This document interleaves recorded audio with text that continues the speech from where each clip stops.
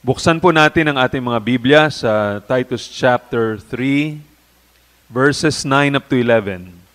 Titus chapter 3, verses 9 up to 11. But avoid foolish controversies, genealogies, dissensions, and quarrels about the law, for they are unprofitable and worthless. As for a person who stirs up division, after warning him once and then twice, have nothing more to do with him, knowing that such a person is warped and sinful, he is self-condemned. Ang title po sa pag-aaral natin ngayon ay Final Warnings Concerning Useless Teaching and Divisive Teachers.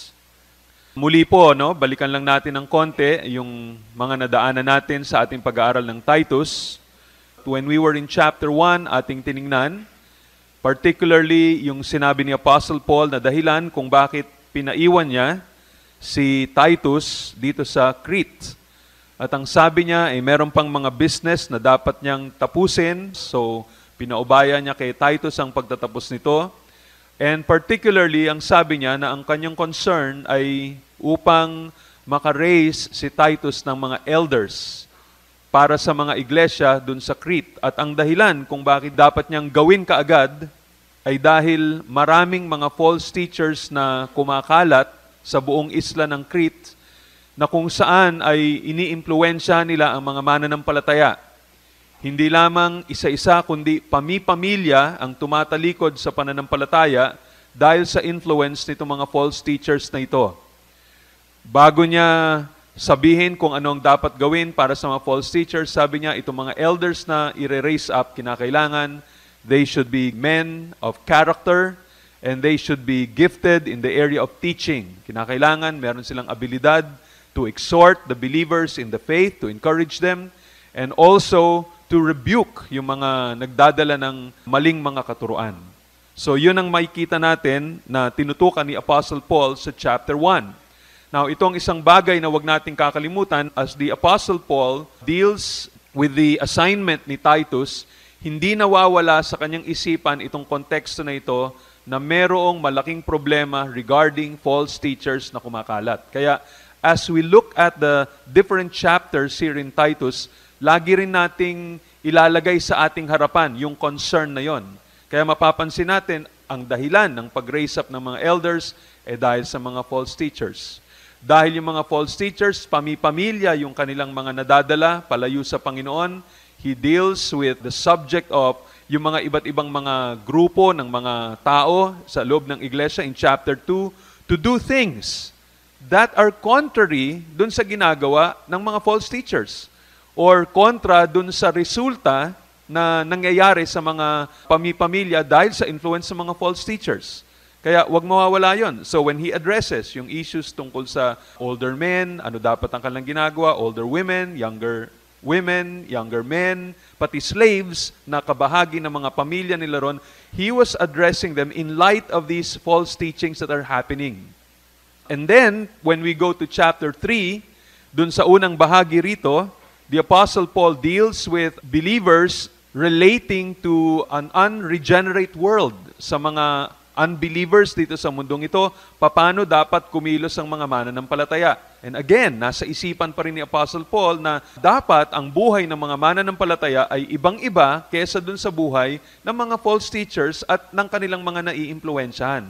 So wag mawawala yon sa ating pagtingin dito habang pinag-aaralan natin ito. And now we come, pagkatapos nung banggitin ni Apostle Paul kung ano yung dapat na buhay ng mga mananampalataya in the local church at buhay nila in this world, living in a world full of sin and wickedness, mga taong hindi dapat, kumbaga sa ating pananaw, ibigin, pero sabi niya, show kindness to them, show courtesy towards them, and all of these other good works, be zealous in continuing to do good works towards these people. Sabi niya sa kanila na, itong mga katotohanan ito, idiin mo ito. Sabi ni Apostle Paul kay Titus. At yun ang napag-aralan natin last time dito sa verse 8. Sabi doon, the saying is trustworthy, and I want you to insist on these things so that those who have believed in God may be careful to devote themselves to do good works. These things are excellent and profitable for people. So, pinapakita ni Paul na itong mga katotohanang kanyang tinuro patungkol sa Ebanghelyo, patungkol sa paggawa ng good works, patungkol sa kung paano nakikipag-relate with one another in the local church and how to relate to the people in this world. Sabi ni Apostle Paul, ito ngayon ay patuloy mong diinan, no? Patuloy mong bigyan ng emphasis ito. Keep on insisting on these things dito sa congregation. Lagi mo silang turuan. Titus, yan ang sabi niya. And remember, ito ay sinasabi ni Apostle Paul in the light of all of these false teachers sa kanilang influence na ginawa na yung mga tao, hindi na sila zealous for good works, dahil sa maling katuruan. And so, the Apostle Paul was saying, dapat hindi ganon. Now, with that, as a background, mas maiintindihan natin ngayon itong susunod na sinabi ni Paul. This is the reason why itong kanyang pagtatapos, binalikan niya, para wag mawala sa isipan ni Titus ito, binalikan niya yung bagay na yun na patungkol dito sa mga false teachers na ito. Kaya mapapansin ninyo, tingnan nyo ang verse 9. This is the reason why dito sa verse 9, he begins with the word, but avoid foolish controversies, genealogies, dissensions, and quarrels about the law, for they are unprofitable and worthless. As for a person who stirs up division after warning him once and then twice, have nothing more to do with him. Knowing that such a person is warped and sinful, he is self-condemned. Okay, so mas makikita natin ngayon bakit sinabi ni Apostle Paul itong mga salitang ito bago siya magtapos. Kasi hindi pa rin nawawala sa kanyang isipan yung mga false teachers nga nila. Yun ang dahilan kung bakit ganun na lamang ang pagdiin niya sa paggawa ng good works dahil ito ay hindi ipinamumuhay ng mga false teachers at ng kanilang iniimpluwensyahan. So, it's so important that we understand itong background na ito. Now, when we go to the pastoral epistles, may kita natin na laging binibigyan ng diin itong issue na ito about false teaching, about false teachers.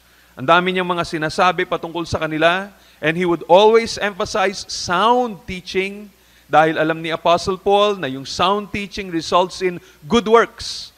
Pagka ikaw ay na-expose sa mga maling katuruan, it is going to affect your life. Pag ikaw ay na-expose sa maayos na katuruan, it will affect your life for good. Yan ang isang general principle na makikita natin sa salita ng Panginoon. Tingnan lang natin halimbawa itong nakalagay sa 1 Timothy chapter 6 verses 4 and 5.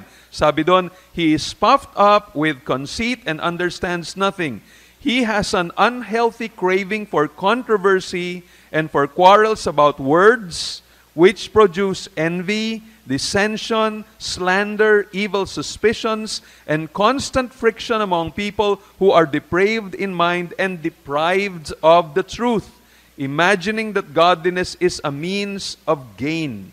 So, yung mga maling katuruan, o yung mga pagtuturo na walang kabuluhan, o di kaya nagdadala lamang ng controversy, walang nadadalang kabutihan ito para sa mga tao.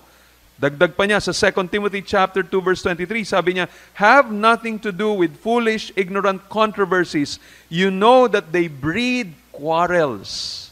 Yung mga klase ng mga katuruan na controversial, na wala naman talagang natutulong sa ating spiritual maturity, hindi tayo nagiging mas banal, hindi natin nakikilala ang Panginoon Diyos in a deeper way, sabi niya, it only breeds quarrels. Sabi niya sa 2 Timothy chapter 4 verses 3 and 4, for the time is coming when people will not endure sound teaching, but having itching ears, they will accumulate for themselves teachers to suit their own passions, and will turn away from listening to the truth and wander off into myths. Dito, binibigyan ni Apostle Paul ng diin yung kahalagahan ng pagtuturo ng katotohanan at ang pananatili ng mga mananampalataya sa katotohanan ito.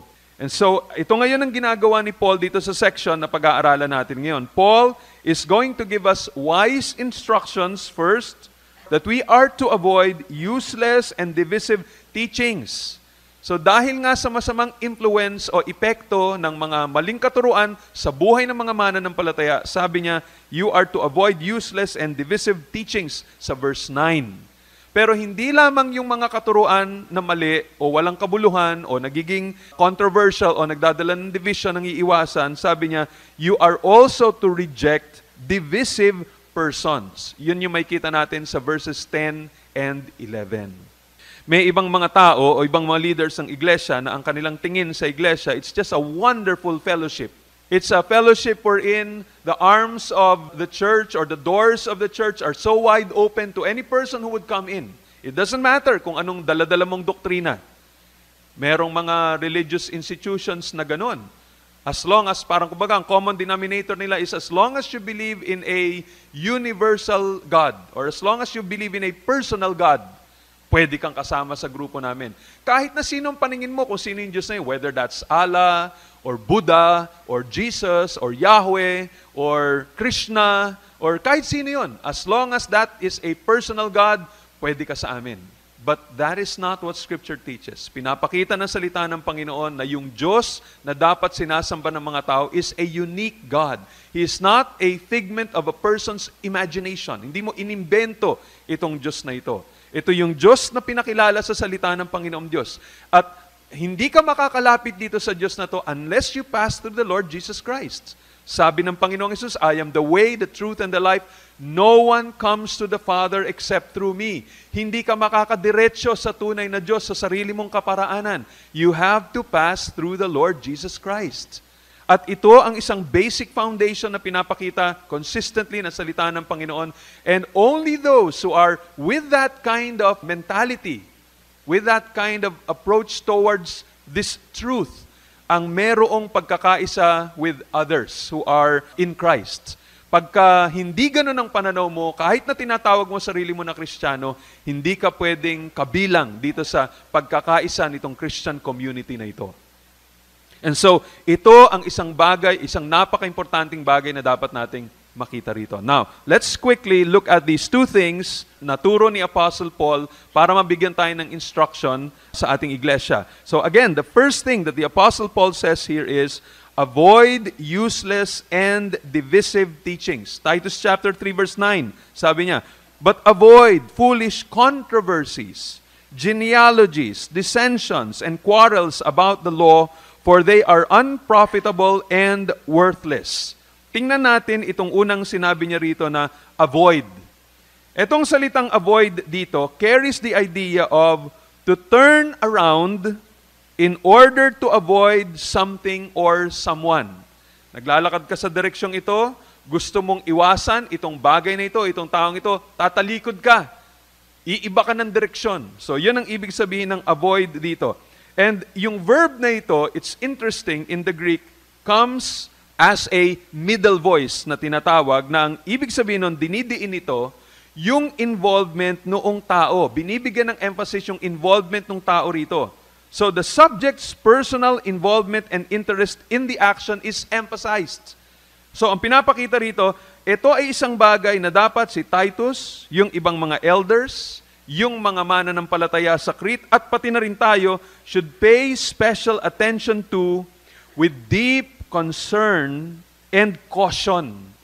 Kinakailangan talagang tayo, pagka tinanggap natin itong, but avoid foolish controversies, wag natin itong tatratuhin na parang isang, kumbaga, take it or leave it na klase ng kautusan. This is something that we should be seriously thinking about. This is something that we should be deeply concerned about. Kailangan talagang yung pag-iingat ay nasa ating puso. Dito, yun ang binibigyan ng diin dito sa middle voice. No? Tayo ay kasama masyado rito. Involved tayo masyado rito. Pinag-iisipan natin masyado itong mga bagay nito. And the verb is also in the present imperative. Ang ibig sabihin nito, sinisignify that this is a continual attitude. Dapat laging ito'y nasa isipan natin, ito'y lagi nating ginagawa, seeking to avoid such useless discussions. Ibig sabihin, binabantayan natin ang ating sarili. Huwag nating payagan na yung ating mga pag-uusap, pagdating sa ating fellowship, ay mapupunta sa mga bagay na walang kabuluhan, at lalo na mga bagay na nagdadala lamang ng division sa ating iglesia. We must be conscious regarding that. We must always be aware of that. Kailangan ingatan natin yan. Huwag aabot na tayo ay nagdidebate o nag-aaway patungkol sa mga bagay na wala namang kabuluhan sa ating spiritual lives. Now, tingnan natin what to avoid. Isa-isayin natin ito. Now, this is interesting in the Greek. Sa Griego, yung sinasabi ritong what to avoid, inuna yung listahan ng mga klase na dapat i-avoid. Parang sinasabi doon sa Greek, foolish controversies, genealogies, dissensions, and quarrels about the law, avoid. Inuna yung listahan itong mga bagay na dapat nating iwasan. At pagka ganun ang structure na makikita natin sa Greek, ayon sa mga Bible scholars, ang ibig sabihin doon, they are giving emphasis. The author is giving emphasis on these things na dapat nating kaiiwasan. Okay, so yan ang isang bagay na gusto kong ipakita lang sa inyo. Now, tingnan natin itong 4 na description na ito na nagpapakita nitong sinasabi ni Paul na dapat nating iniiwasan. They are not exactly 4 different kinds of errors, pero ito ay 4 na mga aspeto nitong mga kamalian na ito na dapat nating makonsider. So, tingnan natin isa-isa. There are 4 aspects here na gusto kong makita nyo. Una, sabi niya rito, foolish controversies. Yung salitang foolish dito comes from the Greek word moros. And it is translated foolish or stupid. And where we get the term moron, doon natin nakukuha yon.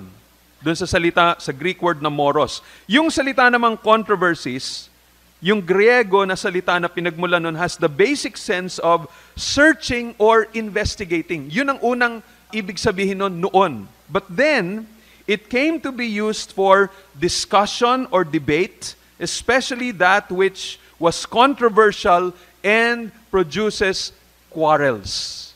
So una, it simply meant, parang pwedeng gamitin yung sabi mong investigating, iniimbestigahan mo, naghahanap ka ng katotohanan, inaaral mo ng mabuti to, you're seeking for the truth. But eventually, hindi na naging ganun. Nagbago yung definition ng controversies and it became, ang ibig sabihin na debate o kaya mga diskusyon na controversial at nagpo-produce ng awayan. Yun ang naging ibig sabihin ng controversies. And when we go to 1 Timothy chapter 6 verse 4 at iba pang mga passages, may kita natin na ito na nga ang kulay nitong salitang ito. For example, 1 Timothy 6 verse 4, it says, "He is puffed up with conceit and understands nothing. He has an unhealthy craving for controversy," yun yung salita, "and for quarrels about words which produce envy, dissension, slander, evil suspicions." So tingnan nyo ang konektado. Dun sa salitang controversy, merong konektadong quarreling about words, envy, dissension, slander, suspicions. Ganon din na nakalagay sa 2 Timothy chapter 2 verse 23. "Have nothing to do with foolish, ignorant controversies. You know that they breed quarrels." So yung controversy na pinag-uusapan dito as time developed, at lalo na nung panahon nila Apostle Paul, yung salitang controversy has already come to mean etong mga discussions or debates na controversial and nagpo-produce ng awayan. So sabi ni Apostle Paul, iwasan ninyo yung mga foolish and stupid controversies na yan. Merong isang Bible scholar, ang pangalan niya si J. Hampton Keathley III, sabi niya, "The Greek philosophers spent their time on their fine-spun problems. The Jewish rabbis spent their time building up imaginary and deifying genealogies for the characters of the Old Testament.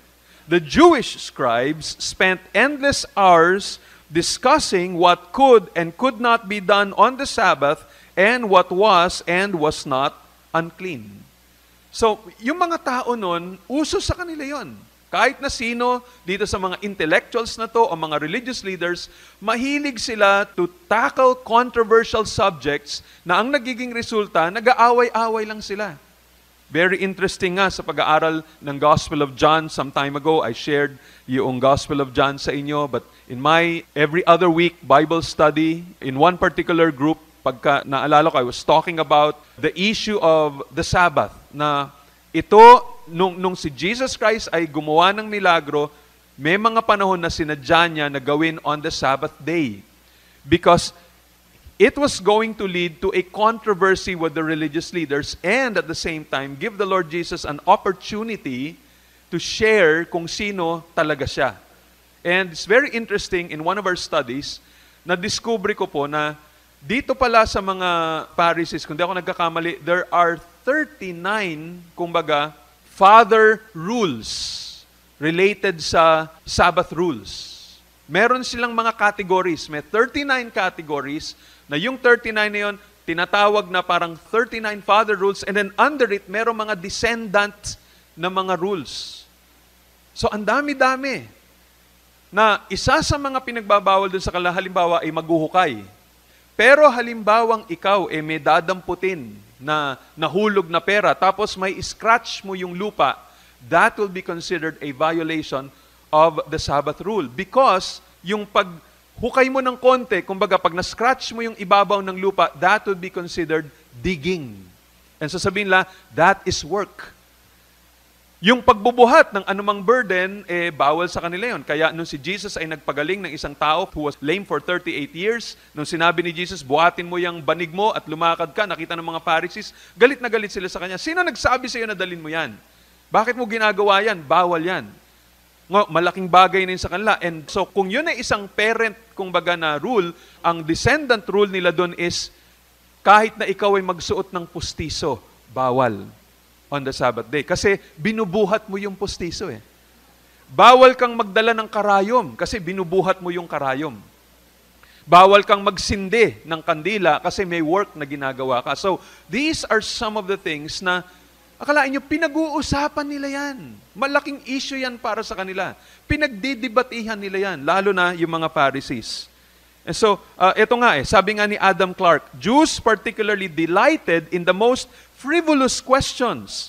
Examples of these kinds of controversies that the Jewish commentaries have preserved are the following. Halimbawa, yung mga question na to. Should a Jew eat an egg laid on a festival day? Pwede bang kainin ng isang Hudyo ang itlog na lumabas pag araw ng piyesta? What sort of wick and oil should the Jew use for candles he burns on the Sabbath? Imagine yung mga question na yun. These are useless questions, mga walang kwentang mga tanong. Why spend your time thinking about issues like that? And what's sad to note is, even the wisest among them get embroiled in such kinds of frivolous things. Halimbawa, sa mga questions and answers na sinasagot ni Rabbi Hillel. Si Hillel ang isa sa mga pinaka-nirerespetong rabbis nung panahon ni Apostle Paul. Pero itong mga, for example, na tanong sa kanya na siya, he would take time to answer. Tanong why have the Babylonians round heads? Bakit bilog ang ulo ng mga Babylonians? Ang sagot niya, this is a difficult question. But I will tell the reason. Their heads are round because they have but little wit. Kasi mahina ang mga utak nila, kaya bilog yung kanilang ulo. Tapos tanong, why are the eyes of the Talmudians so soft? Because they inhabit a sandy country. Yun ang sagot. Why have the Africans broad feet? Ang sagot niya, because they inhabit a marshy country. The point is, why even answer such questions? Why even entertain such questions? Pag bigla kang tinanong, and you know, merong mga teachers ngayon that would entertain all sorts of questions. Kahit na anong question, sasabihin na, kunyari, ang Panginoon Diyos ba, umupo o tumayo? Yung mga ganong klaseng mga tanong. Nagpunta ba na CR ang Panginoon Diyos o hindi? O yung mga tanong na, why even entertain it? At merong ganyang teacher ngayon who claims to be a very good Bible teacher, and he would answer even the most trivial and stupid questions. And sometimes people are so impressed with that. Pero nangyari, nagkakaroon ng debate. Biro niyo yung pinagdidibatihan, kung ang Panginoon Diyos, may ganito o may ganyan. Yung very, very trivial things. And that's what the Apostle Paul says, don't get embroiled in such things. Sabi niya, avoid foolish controversies. They are foolish. Another thing, sabi niya doon, genealogies. Avoid genealogies. Ano naman ang genealogies? These are speculations about the origins and descendants of persons which some thought had significant or spiritual significance. Alam niyo yung mga Hudyo, mahilig yan sa mga genealogies. Mahilig yan sila masyado. I know of some Christians na na-involve sa Judaism, and somehow, nagulat ako pag nagsasalita na sila. Sabi niya, alam mo, Brad, ano pala ako, na-discover ko sa mga records ng mga Hudyo that are well-preserved. Hudyo pala ako? May dugo pala akong Hudyo? Naisip ko naman, So what? Why are you even thinking about those things? Bakit masyado kang interesado na ikaw ay naging Hudyo? Kumbaga, yun ang claim niya. Sabi niya na dahil daw dun sa mga records na yon.